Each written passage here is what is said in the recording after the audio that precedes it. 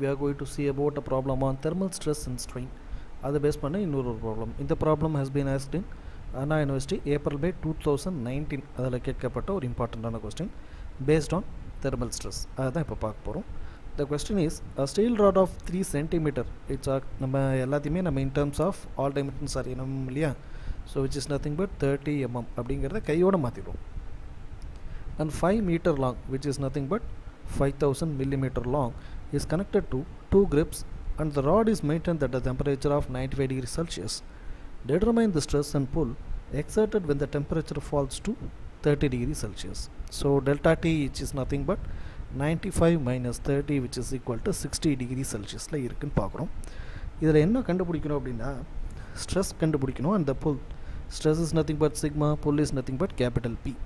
When the temperature falls to 30 degree, if the ends do not yield, so which is equal to 0, that delta L which is equal to 0, and the yield end by 0.12 centimeter, which is nothing but deflection. So take E equal to 2 into 10 power 5 meganewton per meter square, and the coefficient of thermal expansion 12 into 10 power minus 6 per degree Celsius. In the 2021 regulation question paper varala, it is actually 2017, but நம்ம follow பண்ணிட்டு இருக்கக்கூடிய ரெகுலேஷனில் இருக்கிறதுனால இந்த 2021 அப்படிங்கிறது add ஆகுது. So அதனால் அதை நம்ம we can avoid. Okay, directly going to question. So நம்ம கொடுத்த given data எல்லாத்தையுமே diameter, length, delta T, E ஓட value 2 into 10 power 5 mega Newton. 1 மெகாங்கிறது 10 power 6. Metre ஸ்கொயரை மில்லிமீட்டர் ஸ்கொயராக மாற்றினா 10 power minus 3 ஸ்கொயர் பண்ணுறோம், 10 power minus 6.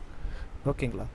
இந்த வேல்யூஸ்லாம் திருப்பி நம்ம கொண்டு போகும்போது we will get the values, because 1 meter which is nothing but 10 power 3, ஏன்னா 10 power 3 mm square, இது மேலே போகும்போது 10 power minus 6 ஆகும். ஸோ 10 power 6 minus 6 அது கேன்சல், மீதி இருக்கிற 10 power 5.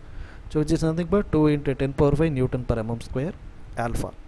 So what we have to find? Stress and load. So when del equal to 0, del equal to 0.12 centimeter. அப்போ the meter மாற்றோம்னா into 10, which means 1.2 mm அப்படிங்கிறத பார்த்தாச்சு. So regarding the solution, first del equal to 0 அப்படின்னு பார்க்கும்போது ஸ்ட்ரெஸ்ஸோட formula obviously Young's modulus into ஸ்ட்ரெயின்கிறத பார்க்குறோம். இந்த Young's modulus into strain, ஏன்னா Young's மாடுலஸ்ங்கிறது doesn't change, ஏன்னா இங்கே இருக்கக்கூடிய ஈயோட வேல்யூ எந்த இடத்துலையும் சேஞ்ச் ஆகாது.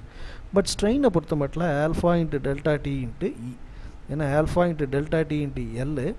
ஸோ எல் இங்கே நமக்கு டிஃப்ளெக்ஷன் ஆகலைங்கிறதுனால டெல்டா டி இன்ட்டு ஈன்னு மட்டும் போட்டால் போதும். அதை போடும்போது we get 156 Newton per mm ஸ்கொயருங்கிறத பார்க்குறோம். அதே நேரம் நம்ம கண்டுபிடிக்க வேண்டியது stress equal to be by A, load B equal to this ஸ்ட்ரெஸ்ஸையும் ஏரியாவை மல்டிப்ளை பண்ணுற மாதிரி ஆகுது. ஸ்ட்ரெஸ்ஸோட வேல்யூவான 156, ஏரியாவோட value by by 4 D square, because இது ராடுன்னு சொல்லப்பட்டிருக்கு. ராடுனா இட் இஸ் நத்திங் பட் சிலிண்டர்னு பார்க்குறோம். சிலிண்டரோட ஏரியா பை பை 4 டி ஸ்கொயருங்கிறத பார்க்குறோம். ஸோ அதன்படி கொண்டு போனோம்னா பியோட வேல்யூ 110269 நியூட்டன் அப்படிங்கிறத பார்க்குறோம். சரிங்களா? இப்போ நம்ம ஒரு கண்டிஷன் முடிச்சாச்சு. So this condition we have completed. நமக்கு இப்போ என்ன பார்க்கணும்? செகண்ட் கண்டிஷன் பார்க்கணும் இல்லையா?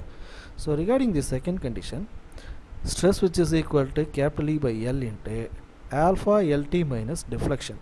ஸோ ஆல்ஃபா தெரியும், எல்லோட வேல்யூ தெரியும், டியோட வேல்யூ தெரியும், டிஃப்ளெக்ஷனுங்கிறது 1.2ங்கிறத போடுறோம். சரிங்களா? ஸோ சப்ஸ்டியூட்டிங் தி அபோவ் ஃபார்முலா, ஈயோட வேல்யூ, எல்லோட வேல்யூ 5000 கொடுக்குறோம், alpha 12, எல்லோட value 5000, டியோட value 65, and then டிஃப்ளெக்ஷனோட value 1.2. இதை நம்ம டிஃபர் பண்ணும்போது 108ன்னு கிடைக்குது.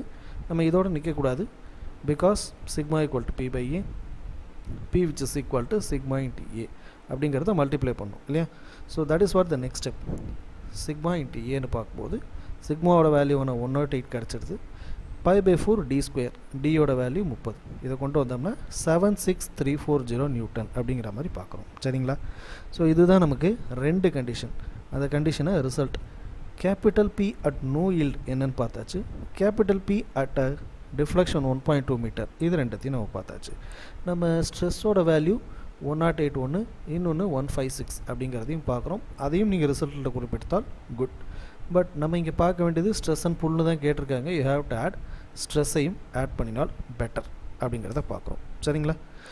ஸோ இந்த மாதிரியான ப்ராப்ளம்ஸில் நம்ம டைரெக்டாக ஃபார்முலா சப்ஸ்டியூஷன் இஸ் இனஃப், ஏன்னா ஃபார்முலாவை கரெக்டாக போட்டால் போதும். ஆனால் என்ன குழப்பம் வரும்னா, எந்த இடத்துல ஆல்ஃபா டி எல் போடணும், எந்த இடத்துல வெறும் ஆல்ஃபா டி மட்டும் போடணும் அதே மாதிரி டிஃப்ளெக்ஷன் ஒரு விஷயம் வரும்போது alpha into D into L minus deflection divided by L. So இந்த மாதிரியான குழப்பங்கள் உங்களுக்கு கண்டிப்பாக வரும். அதனால் ஃபார்முலா ப்ளீஸ் கோ த்ரூ. நம்ம ஏற்கனவே சொன்னது போல் யூனிட் 1ம் 5ம் ஃபார்முலாஸ் நிரம்பி இருக்கக்கூடிய யூனிட்டுகள், அதோட யூனிட், அதோட கன்வர்ஷன், அதோட யூனிட் கன்வர்ஷன் ஃபைனலாக வரும்போது என்னென்னலாம் வருது, எம்எம்னா எம்எம்மில் இருக்கா இல்லை எம்எம் ஸ்கொயரில் இருக்கா, அப்புறம் மீட்டரோ சென்டிமீட்டர்லேயோ நமக்கு வேல்யூஸ் கொடுக்கப்படலாம். அதெல்லாம் நம்ம எப்படி கரெக்டாக இங்கே மாற்றுறோம், இதெல்லாம் இட்ஸ் வெரி வெரி இம்பார்ட்டண்ட்டுங்கிறத பார்த்துக்குங்க. சரிங்களா? இதை கரெக்டாக வச்சுட்டோன்னா இந்த யூனிட்டில் இருக்கக்கூடிய ப்ராப்ளம்ஸை நம்ம ரொம்ப ஈஸியாக சால்வ் பண்ண முடியும் என்று சொல்லி நம்மளோட as usual please like the content, share the content, put your comments in the comments box. Thanks for watching this video. Thank you.